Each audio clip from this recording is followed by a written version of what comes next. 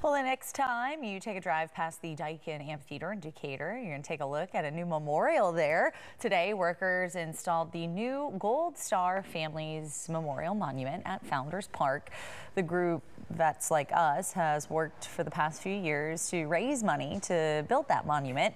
It honors the families of those who have lost loved ones in conflict. Vets Like Us says in addition to honoring our service members, it is important to honor their family members as well. Their loved one gave their life so that we could be here free.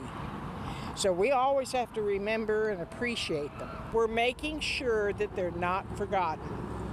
They will never be forgotten. Every time we do a ceremony, we will read all 176 names. Vets Like Us is still accepting donations for bricks that will lead up to the monument. And we have details on how you can donate to that effort in this story on WHNT.com.